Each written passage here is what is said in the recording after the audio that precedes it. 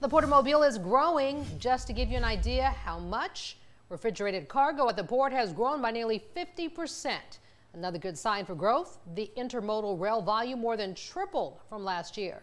NBC 15's Ken McGrath is on that story tonight. Ken, state and federal funding has helped get the port to this stage.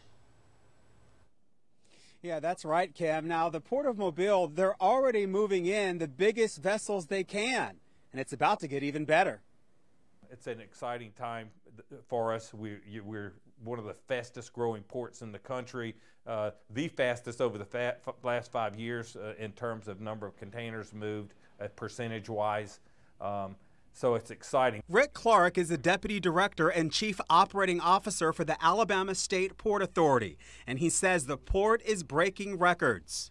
The amount that's moving now is significant. We're moving, last month moved the third highest amount of containers in our history. Clark points out the growth is helping build a better future for the port. So this $400 million investment, not just from the Fed, but the state as well, to help bring improvements that will help us bring these bigger, larger ships here.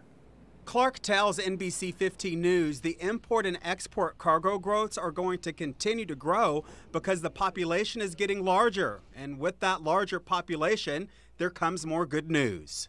25% year-over-year growth in container movements here in the port. So really significant.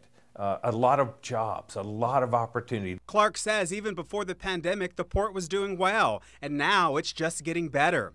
Right now, Clark says they have an intermodal facility that improves containers by rail, and it's growing significantly, 200% year over year. We are served by 5 Class I railroads here that can pretty much take you anywhere in the country. Now, Clark says one of their focuses right now is to deepen and widen the channel so they can bring those bigger ships in. Reporting live in Mobile, I'm Ken McGrath, NBC 15 News.